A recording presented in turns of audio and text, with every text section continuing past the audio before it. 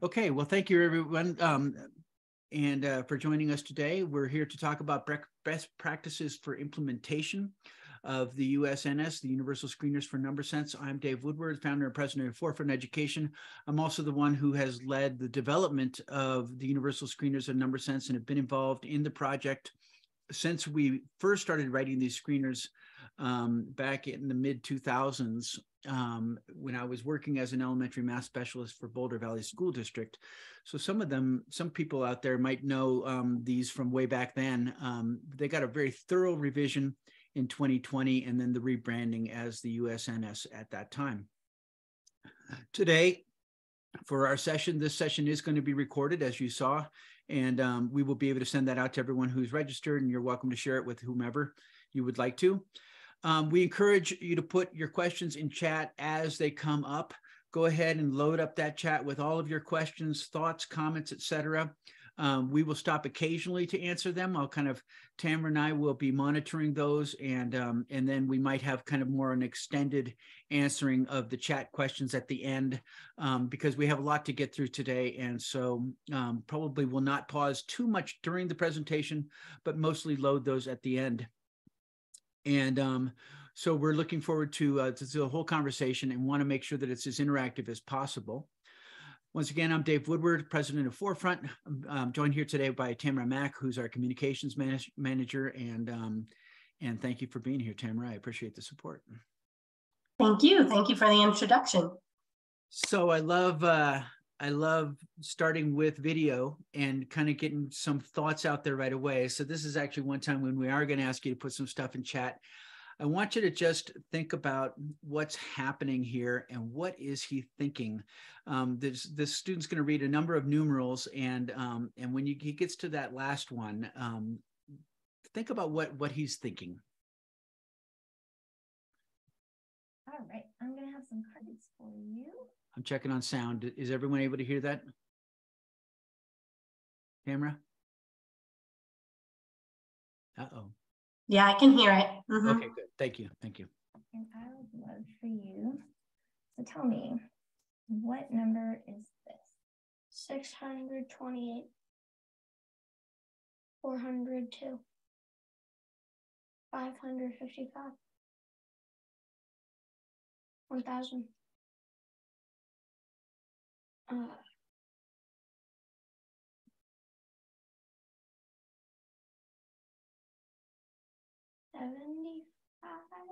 Wait.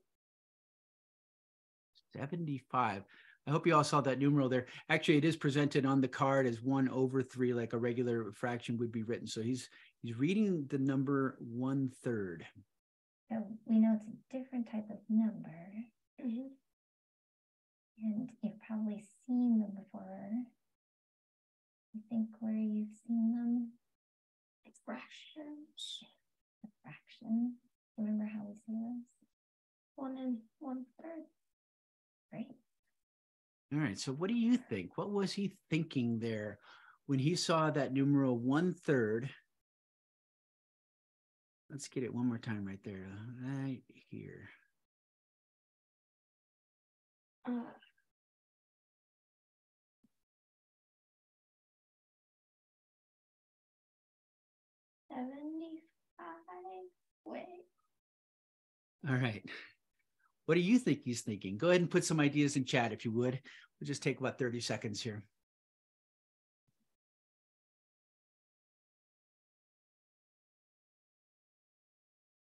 And in this view, I am unable to see chat.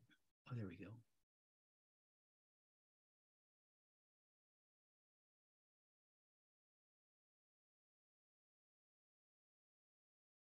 Yeah, he's trying to convert to a decimal. That's what I'm thinking also. He's trying to convert this thing to a decimal number in his head, somehow getting it confused, I think, right? I'd want to probe a little bit further. I think probably all of us would, to think about that. He did need a little bit of help. And that's one of these things about the screeners that I love the fact that we're able to just do a little bit more probing with the kid to understand where they're at. She gives him a little bit of almost a helping question, if you will. we've seen these kind of numbers before. And he's like, fractions, that's, it gets us, we know he's got that exposure. And then he ends up saying 1 1/3. Oh, 3/4. Thank you, Beth. That's a really good way of thinking about it. He saw that as 1/3, but thought 3/4. So we know that he's got some experience with fractions. We know that he needs to learn more, but we understand his starting point as a learner with fractions. And I think that that's the piece that I think is so important. So we're here today to talk about implementing these screeners and in a district-wide or in a school-wide setting, how do we implement them for a group of teachers? And I think it's really important to start with this question of your why. Why are you doing it? And I think showing a little video like that actually can be very, very helpful, because it reveals, even in just 5 or 10 seconds there, so much about this child's thinking and what they do know. So you'll want to also communicate the plan. We're going to go through all this in detail. You want to think about planning for learning, and what I'm thinking about in this case is planning for the learning of your teachers. You need to recruit leaders. Who are your champions? We need to provide tools to the teachers to be able to get this done. And we need to make sure that we're using the information, because if we don't immediately have that plan for using the information, people don't necessarily know the why. And going back to that purpose at the very beginning of this as well. Reflect, refine, renew. It's an ongoing process. This is not something that just is done once and then you're finished. It's a constant ongoing process to make sure that it goes well. So let's go through each of those ideas in some depth right now. Knowing your whys. Why a universal screener at all? There's a lot of districts out there that are adopting universal screeners right now, and many that have over the past 5 years. I'd say it's really taken hold. We got people that are using iReady and NWEA and Star Math and all these other products that are out there that sell themselves as universal screeners. So why do you need a universal screener at all? What is the use for that? You need to know that. And then why the universal screeners for number sense? Why that on top of that, if you will, more specifically? And why now?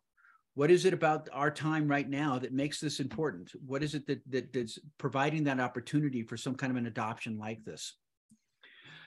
Your why is probably unique to you and your schools and your situation. So making sure that you're putting that within the context of your own schools and your own community. Personal testimonies from people in your district can help with that in terms of thinking about and communicating your why to others, making sure that you have that conversation, that those people who can provide those testimonies, the stories that go in there. And then I like to say that using points, if you're really trying to, or quotes rather, to make your point, leverage that external expertise can be really helpful. So going back to that first, that question of why having a universal screener at all, there's a nice document from Russell Gersten, actually, that was a huge inspiration for me. And he just said, without universal screening, there is no RTI. That is your starting point. You need to know that every child has been screened in order to be able to start those RTI processes and establish that baseline, and making sure that you're identifying the students that are going to need support, as well as identifying the areas of the curriculum where that support is needed. I love this quote from Marilyn Burns, and this gets to that second one about why the universal screeners for number sense. She says, it's all about my listening as a teacher, right? It's all about my listening, that I learn, that I have the possibility of being a better teacher. This is the universal screeners for number sense are as much about learning and understanding our students as they are about simply, measuring where those students are relative to the expectations that are laid out there. Knowing that this is about learning, this is about understanding our students is super important. And this is kind of gets to that point of why the universal screeners in particular for number sense. So to our next point, I'm going to go ahead and talk about recruiting leaders. Who are your go-to people, right? Having a person in each building is ideal, right? Somebody who they're, that if you're implementing this and a second grade teacher has a question, who are they going to go to ask that question? If you have someone local that they can just kind of walk down the hall and say, where do I find this? What is this? You know, how do I score this? Whatever that might be. It's really having one and knowing who the leaders are. They need to know who the leaders are, right? So everyone needs to know who's leading this project and who is going to be able to be the helpful one. Leaders should try out and also model the assessments for others, right? So making sure that they know the assessments intimately themselves. They can then also provide testimonials about what they've learned from these assessments. Interestingly, I came from a conversation with a teacher earlier this morning, and she had gone through and given some of the tasks. She was just kind of using them diagnostically, if you will, with the student. And it immediately turned into this conversation about the behaviors of the students and those testimonials about how much she learned right away about that student and being able to support them in their learning journey. Supporting with the coordination is another thing that leaders can do, making sure that they're kind of helping, you know, put the pieces together. You know, this is not something that just kind of falls into place oftentimes. It does take a little bit of coordination, and they can also help with assessing. Sometimes people fall behind. Sometimes people just need a little bit more support to get through this. Giving especially new teachers a leg up in the process is really helpful. They're obviously there to answer questions, help to set that vision, and then they can also follow up, right, with the teachers. How's it going? We got another week left before the window is closing. How's it going? How can I help? What kind of support do you need, etc. Having the plan and communicating the plan are super important, right? You need to have the when, the who. You need to know what you're going to do with the data. You need to know what will happen next and when will the results be discussed and used. And once again, I like to tag that back to the why at the very beginning, right? We're going to use these results. They're not just for somebody else. These are for our teachers. This is for you. This is for us, right? This is for the whole system, the whole school, and making sure that that's really, really clear, and communicating that from the beginning is very, very important. So for this question of the what, the when, the who, and the how, right? You have to have that plan for administration established, right? So that everyone knows what to expect and what the expectations are, and who is responsible for what. You know, if you've got, you know, someone who's going to be responsible for making the photocopies, not always the case, but nice to have. If it's actually the teachers that are responsible for having the copies made, well, then they need to know that too, right? Everyone needs to know who's responsible for what, right? In terms of the windows, right? That is the win of the whole thing. I like broad windows myself. I don't like stress. I do like broad windows because when you have broader windows, then it gives everyone a little bit of flexibility, gives them the leeway. The fall assessments, as you might be aware, are entirely interview based, and so because they are, you know, it's going to take some time for people to get going. In the very first days of school, they're probably not going to be doing any assessment at all. It's important to recognize that. I like to put in approximately as many days into the window as there are kids in your classes. So that is, you could tell the teachers then, you've got 25 kids, the window closes on such and such a date. You could do one a day, or you have 3 days when you're going to need to do 2. But you can just try to, can you do 1 a day is kind of the question that I ask people, and they're like, okay, I could figure out how to do 1 a day. Awesome. Well, then I'll help you with the other 3. Let's do it that way. And then that way, then you really can get those teachers involved in the whole thing. I think it didn't emphasize as much as possible here, the idea of the who, and I'm going to come back to that in another slide, because I really want the teachers giving these assessments, because remember, it is about their learning that we are doing the assessments in the first place. It's about them understanding the students that are in their classes. That mid-year assessment, I like to, once again, a very broad window. That mid-year assessment has 3 parts to it in most of the grades. And so therefore you can break it into those 3 parts, do your interviews kind of throughout the entire window, and then have that time when you do the 2 different parts of the written assessment. There used to be a digital component that's now phased out for the time being, but that written component is still there. And then you can have the written component with the digital component, which are now both assessed paper and pencil, but it's not bad to break those into 2 separate sections so that they become bite-sized, right? And then the spring one, April 1st to the end of the year is what I've put here. Kind of depends on your own calendar. I like to have at least a few weeks at the end of the year after the window closes. So that gives for a variety of reasons. First of all, it gives the teachers a little bit more flexibility if somebody happens to run over a little bit, right? And then it also, knowing that there's so much going on those last couple of weeks of school, it doesn't make any sense for people to be rushing through assessments at the end of the school year. It stresses people out. It doesn't make any sense. And then perhaps most importantly, having a few weeks at the end of the year also allows for the teachers to respond instructionally. There's a few things that might need to get cleaned up here and there. Obviously, you can't clean everything up, but you might be able to provide some initials, some kind of reteaching of ideas, or a little bit more small group instruction for kids to be able to, go out at the end of the year successful as they can be. Those spring results also, I'll put this out there right now because I don't think I mentioned it, oftentimes are what drives a lot of the planning for the summer school sessions, and can be used to decide which kids might get into those programs and what kinds of instruction might happen in those summer school programs. David, we have a question before we move on to the next slide. Related to that mid-year assessment window, how many days would you recommend allocating for the mid-year and the end-of-year assessments? So the mid-year, if we're talking early November to the late January, you've got about 6 weeks there, considering that you probably have got 2 weeks for the Christmas break, the winter break there, right? And then the end of the year, April 1st, I was thinking when I wrote April 1st, I was thinking that your school year probably is ending at the end of May, because that's what we do around here in Colorado. I know that there's a lot of districts out of East that kind of go to the first couple of weeks of June. So you might want to go a little bit later on that, but I think it's probably going to be around 20, 30 days. The spring and the mid-year interview sections are shorter. And so that that they're still going to take about 5 minutes because the problems are a little richer, they're a little deeper. So still trying to aim for about those 30 days if you can, 25 days. But if it needs to be a little shorter, generally I've found my experience in working with teachers is that they seem to have, the beginning of the year is hard because there's so much going on. By the middle of the year, it's easier to be able to sit down and get 2 or 3 done kind of back to back. So that can be a little bit more crunched, if you will, for those mid-year and spring ones, rather than give me the full 30 days. I hope that helps. Yeah, I would go with longer than 10 to 15 though, if you can. If you can get 20 to 25 maybe.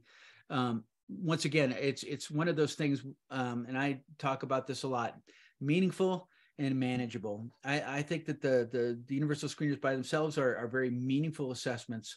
Keeping it manageable is super important. So kind of, feel that out with your teachers. Your teachers better than I do.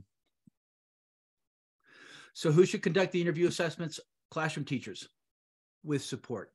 So what I mean by that with support is that maybe, these are different ideas. And once again, it's all related to your context. I've heard of people giving substitute teachers, maybe, having a roving substitute teacher so that a teacher can get an hour to get through and plow through, a half dozen to a dozen assessments in one sitting and just kind of getting those knocked out. So if that's a possibility, I know that that's not a possibility for everyone. That's one thing that I've heard that's worked.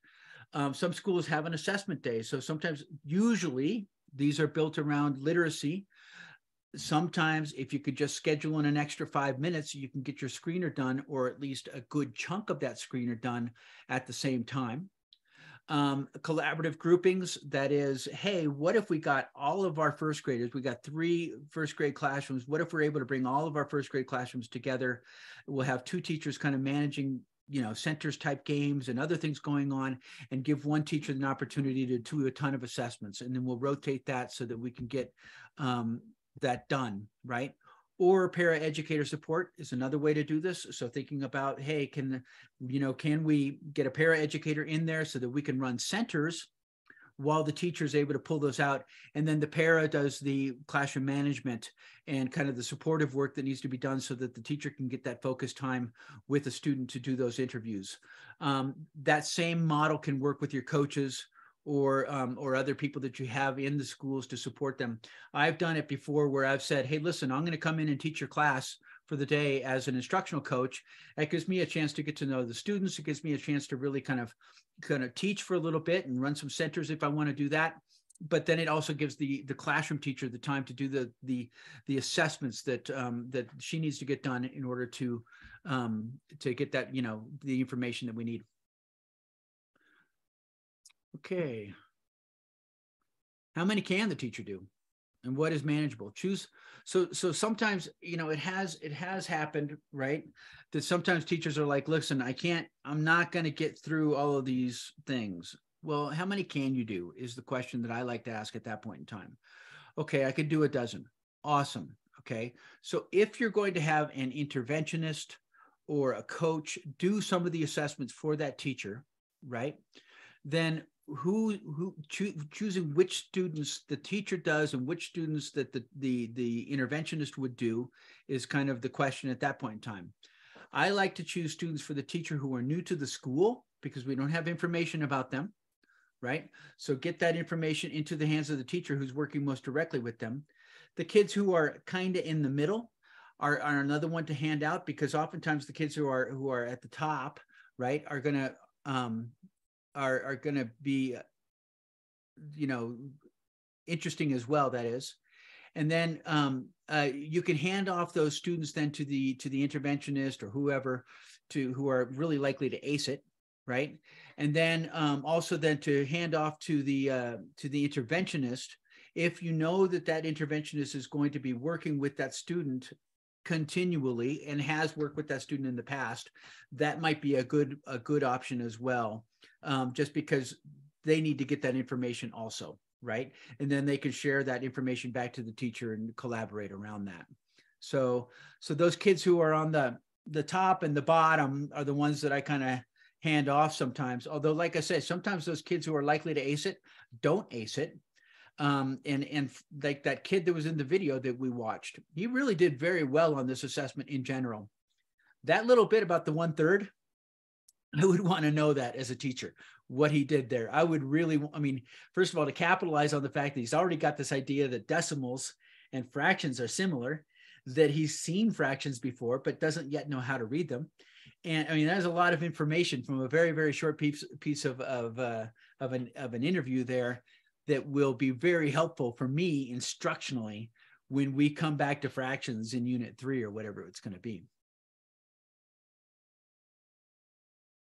So once again, coming back to the same question, who's learning? The teachers are, right? This is all about the rich information that comes from listening to, talking with, and observing students. That's what provides insights into how students learn and to what our students know. And I don't think I've got a thing about it, but I want to just emphasize here right now how important it is to talk about asset-based assessment. That is, when I talk about asset-based assessment, what I'm thinking is we're finding out what the student knows. There are too many assessment systems out there right now that will tell you what a child does not know. And we learn nothing about what they do know. The screeners are designed to help us understand what students do know and also then their next steps for learning. So knowing what a child knows. And so if you've got that assessment that comes through and it's all straight ones, that is, the child was not successful at all, then it's time to do more assessment. You did find out a lot about what that kid doesn't know. It's fine. It's time then to follow up with more assessment at that point in time. You do need to make sure that you're really focusing on what the child knows so that then the teacher knows what the kid does know, and then they can build from there. So in terms of this implementation, once again, you got to provide all the information. There's a lot that people need to know. Where are they going to find the materials that they need? Who's going to lead that effort? Who's going to answer the questions? Can you do this during new educator orientation? If this is, especially if you're in your second or third year of an implementation, really the time that you need to focus on the new training then is during your new educator orientation when you bring in those new teachers in. I know it's hard to get time during those things, and I know that there is just way too much for teachers to learn, but giving them 20, 30, 40 minutes to watch a video, score a video, talk about it together, talk about those whys, why are we doing this, watch a video together. It's just, that's a great opportunity to get people all the information that they need. And where are they going to put the results? Is it going to go into a system like Forefront, or where is it going to go? And so making sure that you know where that data is going to go, and how and when will you use the results is then the other question that I kind of come back to a number of times here, and we'll continue to hammer on. So in that question of where are you going to put the data, you have to plan for that data collection and usage, right? It needs to be meaningful, and it needs to be manageable, and it needs to be accessible and secure, right? So if here's, I'm just going to go to kind of a worst case scenario. You have to put your data into the student information system because the curriculum director wants it. It's neither meaningful, and having worked with a number of SISs, I will tell you that that's oftentimes not manageable either. It's not easy to do that, and just teachers get frustrated by it because it's essentially a waste of time for them. They don't, that data then, once it's locked in that SIS, is barely accessible. It's secure. It's so secure you can't even get to it. But you have to have an idea of where that data is going to be going, and so make sure that you think about that in the very beginning. Okay, what's next? Also communicating with families, right? Responding instructionally, meeting to discuss the results, right? So making sure in terms of this piece right here, what is it that you're going to want to communicate with families? And I would really encourage you as leaders to think about that in terms of thinking, okay, how do we provide the information so that our teachers don't have to try to wing it, and figure it out on their own? If you can really supply them with a solution, that means that you're going to get high quality, consistent information to the families about what happened, right? And then this idea of the meetings to respond instructionally and to meet and discuss the results. Okay, planning for learning, get your teachers up to speed, right? So at the very beginning, you got to get your teachers up to speed. They have to understand how to give these assessments. You have to provide them time to learn. Many teachers will have never ever seen these assessments before, so you've established your why. They get it, they know why they're doing it. Maybe they watched a brief video about how these things work. We've talked about understanding and the importance of number sense, etc., right? So at least you need to give your teachers a time to read through the assessments, discuss them, and ask questions. That's at the very, very least, right? They need to have a chance to look at the materials, think about it, right? Kind of do some preparation and talk about it with their colleagues. Better yet, provide time to watch some videos that model the administration of the assessment, and then they can discuss those videos and the scoring of them. And then they can compare the scoring with one another. So that's really the ideal, right? This can take anywhere, depending on how much time you have and how much time you're willing to give to the thing. I'd suggest that really 2 hours is certainly enough. 1 hour is very doable for getting people up to speed on this thing. But it's just giving some time to actually take that shows the importance of it as well. And just to make sure that you understand, we at Forefront do provide in-person or virtual professional development to do exactly that. And we can do that, if it's in person, we'll want to probably do a little bit more time just because it provides us those opportunities to have really rich conversations, or we can do it virtually with you. And you can find out more about that on our website. We do have click on the learning link and you will find out more about that. And I think we have a link later in the thing as well. So what do people need to know? They need to know how to administer the assessments. They need to know how to score those assessments. They need to know where they're going to collect the results. And still, there will be questions. So making sure that you're ready to, provide this kind of learning opportunity for people, and there will be questions. So that's one of those things about, make sure that you've given these assessments before you actually try to do the training yourself, or hire us in and we will help you with that.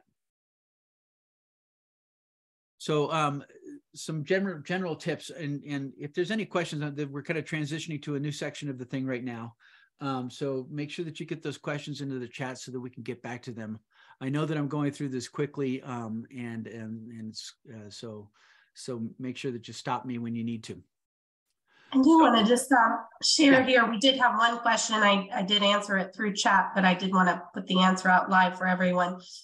We do have a montage of videos, including the one that you saw today, on our USNS project page. The total video is about 8 minutes, but the first 5 minutes include little excerpts from K-5 interviews.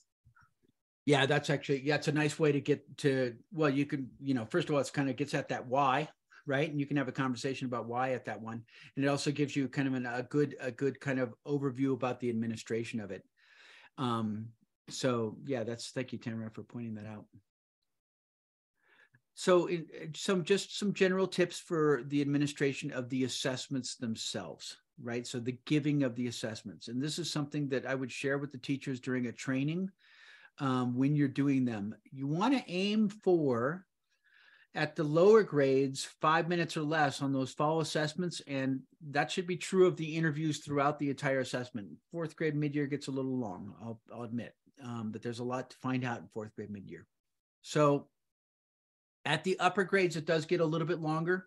Once again, as the questions get more complex, they take a little bit more time. I have been through many kindergarten assessments in 2 and 3 minutes, whipping through them. Seldom do they last more than 5 minutes for me. At the upper grades, I've given a lot of those assessments in 5 and 6 minutes, but I've done others that really do, as I give enough think time, take 10 minutes, even 11. So recognizing that those upper grades are going to take a little bit more time and all that, but don't attempt to get too diagnostic during the screening process. And what I mean by that is teachers will oftentimes want to ask a lot of questions. And I'm going to just put it out there that if they've been trained in Advantage Math, which is a fantastic training, and I would absolutely encourage everyone to do Advantage Math training. If they have gone through that program is quite diagnostic in the way that those assessments are done. And so teachers have been trained to do more diagnostic assessment, and they will try to turn the screener into a diagnostic to try to get all that rich information all at the same time. And then what happens is that the teachers turn around and say, I'm not able to get through this thing. I just spent 15 minutes interviewing that first grade student.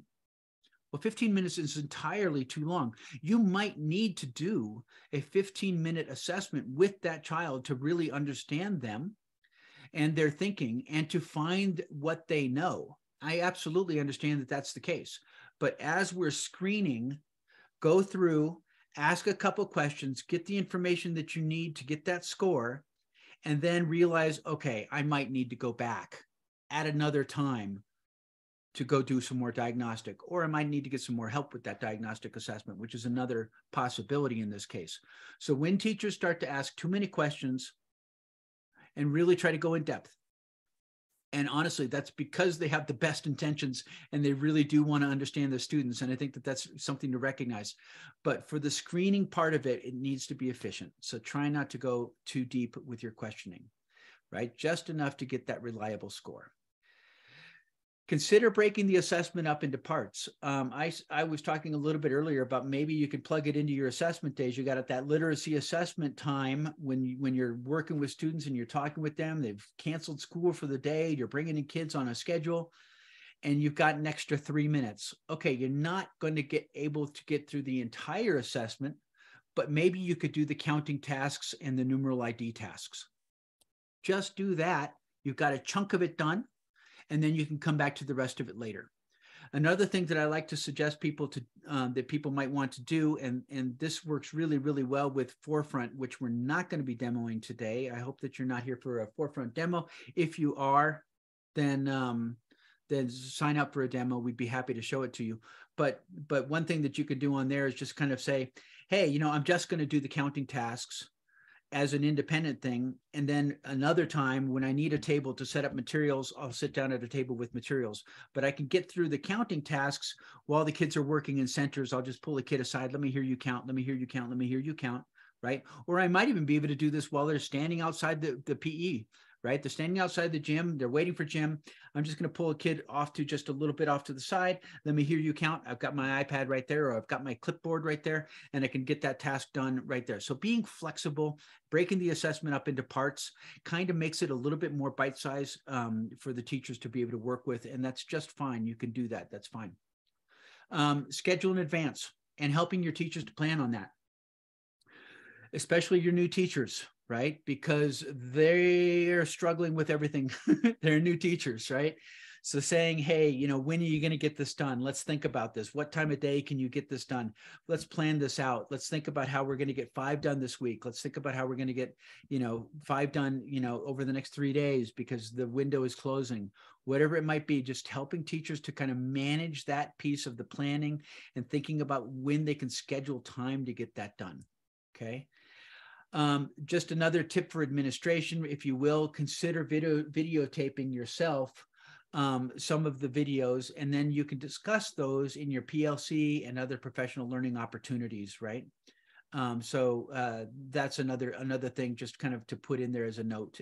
If you can, I don't suggest videotaping everything. Nobody's got time to watch all those videos, right? So just, you know, watching 1 or 2 though can be a really fantastic learning experience for everyone. So not a full demo, but just a little bit about Forefront here. And I was talking about just doing those counting tasks. Here you can see in Forefront, we do have this interview tool, right? So I can kind of say, hey, let me hear you count to 10. And then I can just mark that right on my iPad or on my laptop or whatever you're using for your device to collect that information, and then hop from kid to kid to kid. You don't see that there's a little drop down there to be able to move from kid to kid on this image right here. But that's definitely there. And then those numeral ID cards, you can just keep those in your pocket, whip them out there. Let me hear you read this one. Let me hear you read this one, and then collect that data at the same time. So just so you know that the having that interview tool is a great way to make that data collection meaningful and manageable once again. And if you're curious, the little green plus button off there to the right is where you can enter your notes for that as well. So providing resources. At least teachers need easy access to all the documents. Better yet, have the materials prepared for the teachers, if that's possible, right? Or somewhere in between is also a possibility. Have them get, you know, you got the original paper copy. They're going to have to make the photocopy of the data collection tools if they'd like that. But that's just that piece there. And if you're hearing my dog barking, that is because someone just rang the doorbell and I'm going to ignore them. So use the information. So just one second. Sorry about that. So possible uses for the information, next steps for instruction. So those of you who are using Forefront or who are planning to use Forefront or perhaps even curious about Forefront, we do provide some next steps for instruction directly through the interface there. But thinking about what is it, how will you respond quickly to the results? You found, let's say that you're a kindergarten teacher, you just found that you've got 3 students who are still, you know, have come into your class in the fall and are unable to count to 10. What are your next steps for those students right away? Whole group and small group instruction is another way to respond quickly to things. Oh my gosh, I'm gonna have to hush her. Sorry. Well, we have this unruly dog here. If you do have any questions, feel free to drop them into the Q&A tool. I'm sorry about that. I'm sorry about that. She's calmed down now. Okay. All right. This idea of pre-teaching, I think, is super important, and it really at the upper grades is where it's even more important, I think. I'm going to go back to that video we watched earlier. Like I was kind of alluding to earlier, I said, you know, fractions might be coming up in unit 3 of 4th grade. And here you got this kid, he's seen fractions before, he doesn't really know what's going on. Maybe a little bit of pre-teaching, because reading 1/3, remember, is something that we expected him to be able to do in 3rd grade. Maybe they didn't get to it. Maybe we had a pandemic, right? So it's you know, this idea of, hey, what do we, maybe in our warm-ups and in our small group instruction, perhaps, we can give those kids that need it a little bit of a leg up so that they're going to be able to have access to that instruction of the unit when it comes at them. And so taking the results of your screeners to make sure that you're front loading, I like to call this teaching forward, right? To make sure that those students are ready for the instruction that's coming before it comes. Identify students for further assessment. As I said earlier, we're really looking after what they do know. So if you go through an assessment and you find a lot about what they don't know, you might want to do some more assessment to try to figure out what they do know. That's very, very important. And then this idea of family communication, and I'm plugging Forefront one more time right here. If you're using the software, once your results are in there, you can click one button and it will produce a series of documents for your entire class that are customized for each of your students to be able to communicate to the parents those areas where the child was successful, those areas where we need some little bit more support. And then it gives a few little tips to the parents to say, hey, try this, when you're at home, try making sure that you're talking about equal groups, things like this, right? So quick little tips for the families to help them understand what the assessment was about, how their child performed, and how they can support the learning at home. And then understanding instructional strengths and areas for growth is obviously another use of the information. So this is more of a systematic and a school-wide thing. One of the things that really can be very, very interesting when you're looking at your results over, across multiple classrooms and across multiple schools in some cases, is that you recognize, holy smokes, year over year here, we're having troubles with this idea right here. This is probably something that's not necessarily a strength of the program. What maybe supplemental things might we want to put into place? What professional development, what might we want to put into place? And what kinds of goals might we want to put into place to ensure that we're really focusing on and supporting instruction in those areas? And then I like to point out resource allocation. One of the things that we discovered when I was working in Boulder was we found out that we had about 45 students one year who, coming into kindergarten, were unable to count to 45 or unable to count to 10. So right at the beginning of the year, we know that we've got this group of students who are not really ready for kindergarten, let's face it, right? Because they can't count to 10 yet. Everyone else in the entire district, we got 2,000 students that can count to 10. We've got 45 that can't. We found out also that those students were concentrated in 3 schools. They were most of them in 3 schools. If I were a leader, right, and had that resource allocation in my hands, I would be thinking very, very quickly, what can we do to put those resources where they are needed? Other situations might be in a school where you find that you've got a concentration of needs in a certain grade level and a certain group of students. Let's just say that we had a pandemic and these kids came through 1st grade and they really didn't get a great 1st grade education. Now they're in 3rd grade or 4th grade, and we're finding out that we've got some things that didn't get learned very well with those 4th graders.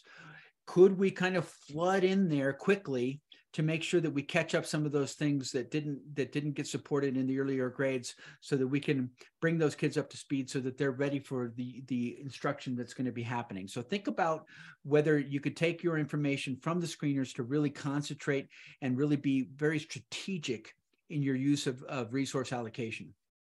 There's a couple questions about this slide, David, if we could stay here for 1 minute. Sure. So there were 2 related to the bullet number 4. The first question from Carla Griffin is, would these screeners be appropriate for determining which students need tier 2 intervention? Yes. I think so. Yeah. Tier 2, yes, absolutely. Because then you're able to, so what I like to say is this though, right? I like to look at the results of the assessment and look at the results in terms of what are the questions where students were struggling. And then say, okay, let's just say I've got half my class struggling with a fraction task. Okay, that's probably a tier 1 type thing. We need to think about how can we get the teacher to support everyone in getting up to speed with the fractions. And then on another task, let's say that I've got 4 kids that are struggling with numeral ID. Now let's focus in on numeral ID with those 4 students. So that could be thought of as a tier 2 thing.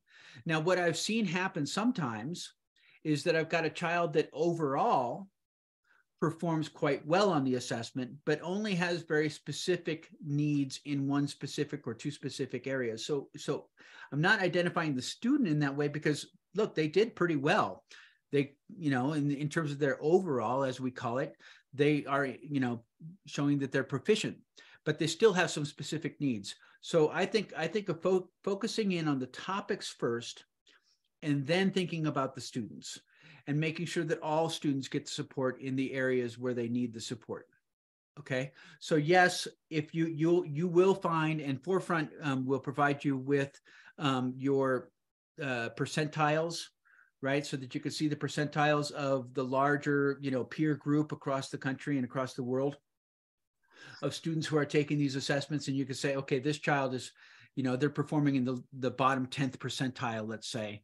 Yeah, we need to think about them, not only for further assessment, but for some immediate instruction in terms of tier 2, right? So think about those, identifying those needs of the whole class, and then also the students within that.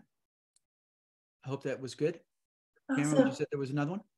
Yes, thank you. So again, related to that same one is identifying students for further assessment. What are you referring to in terms of these assessments? Are you suggesting doing the screeners from previous grade levels? Yes. That's a good yes. That's a yes. There's probably a number of yeses in a row there. So yeah, I think if you drop back and do a screener from a prior grade level, it's a great place to find out what that child knows. It's a really easy way to do it, and it's a very quick way to do it. You'll find on the fall assessments that those are directly referred to some advantage math assessments. That's from the Math Recovery Council. So I've already talked about them once or twice, but the Math Recovery training, that's a full-on training.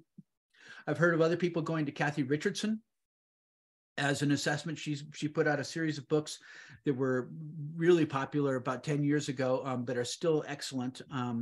And I would suggest that Kathy Richardson is another good follow-up kind of diagnostic assessment that you can do with students. So all of these things are good ideas for further assessments for the students. And and in the hands of a really capable interventionist or someone who really knows what they're doing, they can kind of do that diagnostic assessment and kind of dig for those starting points without having to, just on their own, kind of freelancing it, if you will, just free form. So that's another opportunity as well. I mean, I'd want to go to something that's going to get more detailed about finding out what the student does know, right? Once again, I'm not thinking about putting them into an Ames Web progress monitoring thing. That's going to give us a number. It's not going to give us information, really. And the other computerized assessments that kind of come to mind also, same kind of thing. I don't think of those kinds of things as being the follow-up assessments.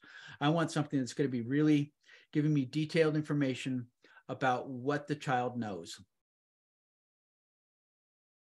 All right, are we ready? Yeah, thank you. Yeah, thank you. Collaborative work, common understandings, common goals, transparency. So when we're thinking about that collaborative work, after you've got your screener data done, and as you're moving this thing out, thinking about how you're going to build common understandings, common goals, keeping everything transparent, and common understandings, and then the shared information, right? And that communal action, that kind of gets back to that data tool, making sure that the information is accessible to everybody who needs it, right? And it should be the center, I think, for at least one meeting. You want to just have one meeting where you bring everyone together to make sure that you're focusing in on your screeners.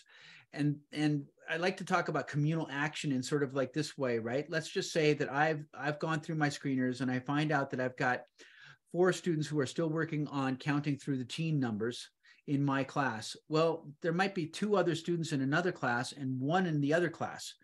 And then it turns the conversation from what am I going to do with these students to what can we do with these students, right?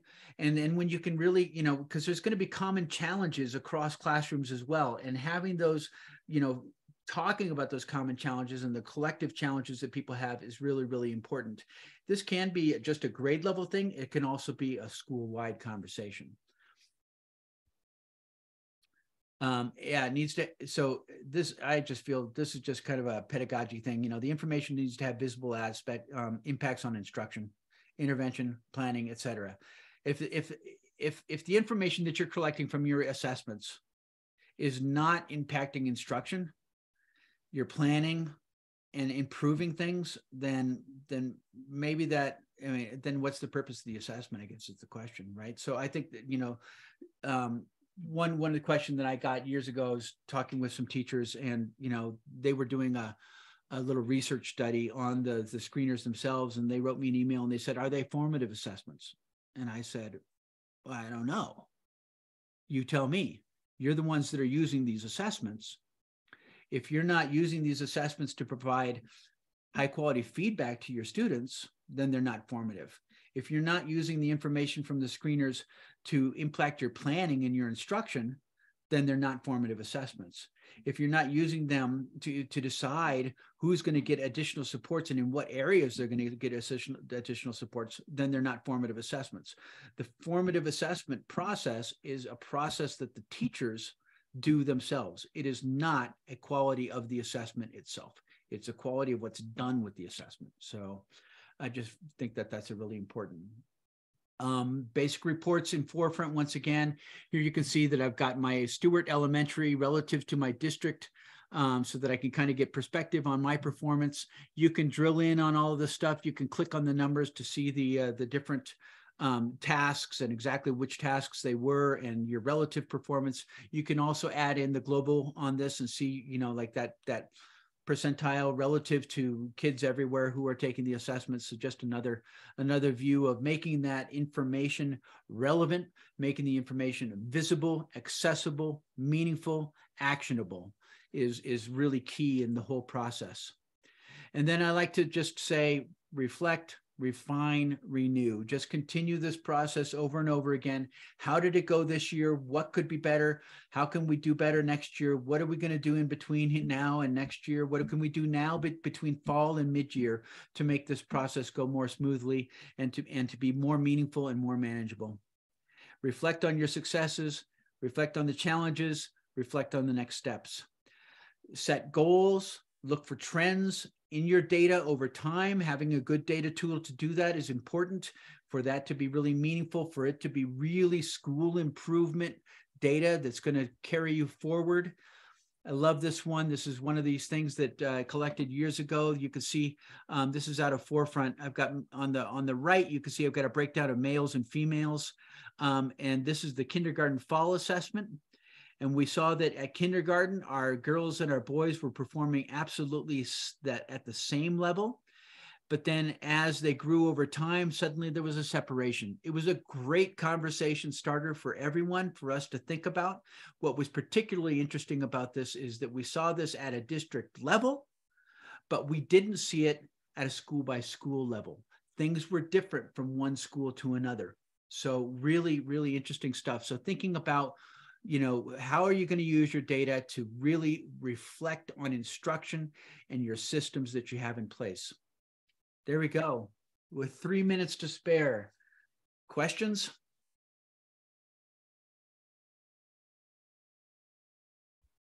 Okay, I'm going to...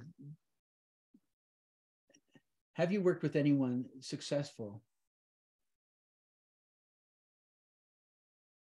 I don't know what you mean quite with that Salesforce from the screeners. Salesforce has a product, Salesforce for educators. I'm not familiar with the product, and no, we have not. So yeah, I think that the thing to point out there with the distinction too is that when you use Forefront, it's a software that has been designed by the lead author on this project. It's really optimized for this type of really standards aligned, interview based and written based assessment form. But we do see a variety of districts using a variety of things, from spreadsheets to paper to different systems that they're being very creative with. So a different solution.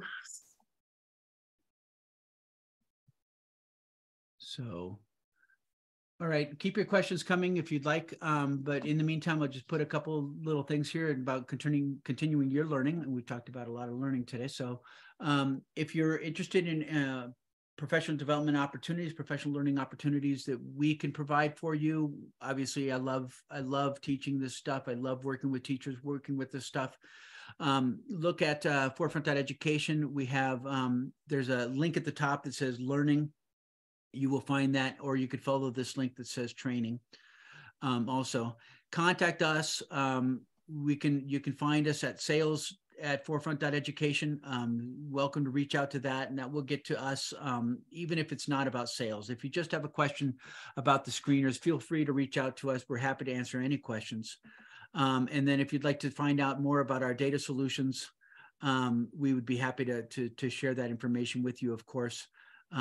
So check out forefront.education as the main website for that. I'm sure that many of you have already found that, but love to talk with you about the project and love to talk with you about how we can support you in your implementation of these screeners and how we can support your teachers and your students in the process as well.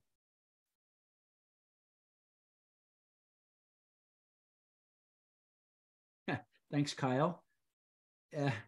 Kyle Kaufman referring to the NCTM. If you're not a member of the NCTM, I love to plug that, National Council for Teachers of Mathematics. It is an excellent community. Please join us. It's a really great stuff. So thank you to everyone who joined us here today. And we really appreciate your thinking about and supporting your students.